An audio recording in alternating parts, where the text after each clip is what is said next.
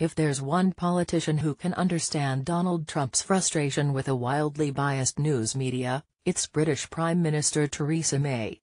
Her country's press is on an all-out campaign to force her resignation. The assault began in June, when May called a snap election that barely kept her in office.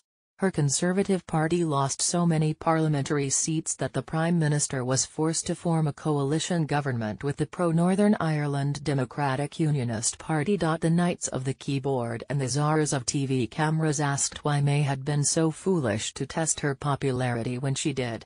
"She's no Maggie Thatcher," they intoned dolefully.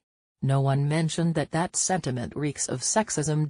The next wave of bile concerned her halting attempts to start negotiating Britain's exit from the European Union, which voters decided to do last year. When she ran into an as-expected hostile reception from EU officials, the British press decided first, that she was unsuited to such delicate talks, and then, that she was sounding too tough. More sexism. When the issue of sexual harassment crossed the ocean from America like a plague, Britain found that it, too, was home to powerful men who misbehaved. Among them were politicians from May's Tory party. Defence That's how they spell it. Minister Sir Michael Fallon was hounded out of his position for having touched the knee of a female journalist during an interview, 12 years ago. The journalist, by the way, said she was not offended and considered the fuss being made about it foolish.